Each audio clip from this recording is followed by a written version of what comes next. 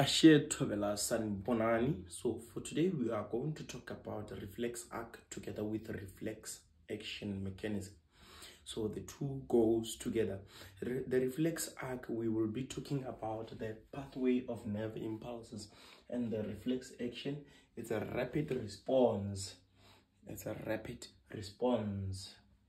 Yeah, the rapid response to an internal or external stimuli to avoid body harm. That's the nerve impulses will have to travel along or through the reflex arc in order to bring a response to avoid body harm. We can have a stimuli or a stimulus in a form of heat, in a form of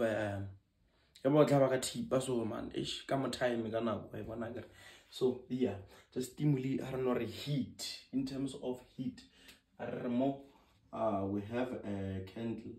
Let's assume that this is a candle. Okay, this is a candle.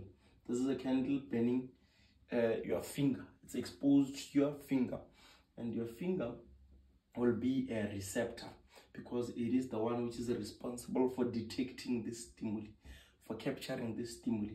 And your receptor has got the sensory neuron within the sense.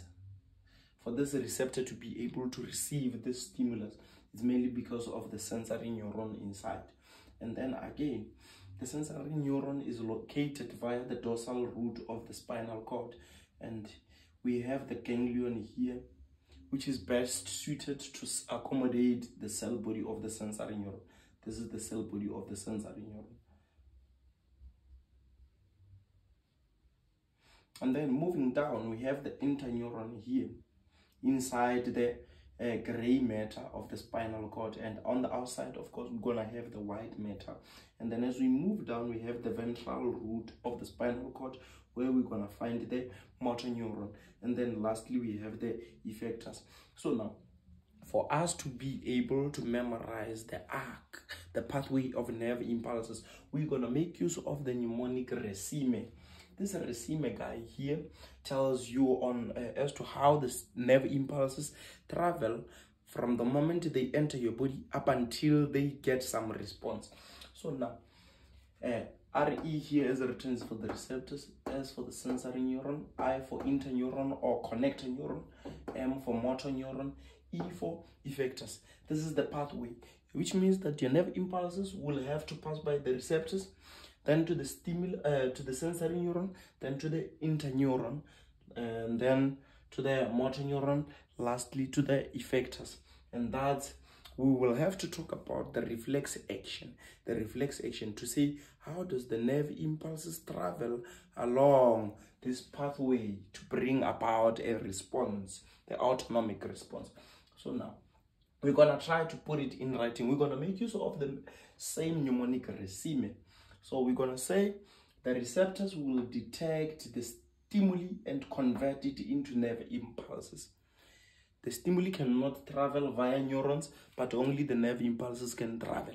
So the moment the receptors receive the stimuli, they will convert the stimuli into nerve impulses. The stimuli will have to be converted into nerve impulses. I'll write the NE. It will have to be converted into the nerve impulses.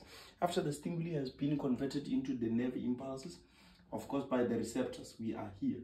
And then the stimuli will be in terms of heat. This heat stimuli will be converted into nerve impulses. And the nerve impulses will be carried out to the central nervous system. This is part of the central nervous system. Remember, our central nervous system is made up of the brain and the spinal cord. So this spinal cord is part of the central nervous system. The nerve impulses will be carried out via the sensory neuron to the central nervous system. Remember, the sensory neuron is gonna be found via the dorsal root of the spinal cord. So the sensory neuron will carry nerve impulses to the interneuron in the central nervous system, and the interneuron will make the synaptic contact. These are the contacts. They will make the synaptic contact. This is called the synapse. This is a microscopic gap between the end terminal of neurons.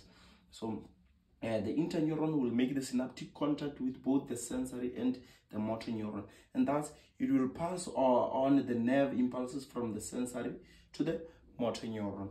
And then the motor neuron will then do what? The motor neuron will pass or transmit nerve impulses to the effectors, and then thus the effectors will contract. The effectors in terms of muscles, they will contract. If you were paining, your muscles will contract to avoid body harm.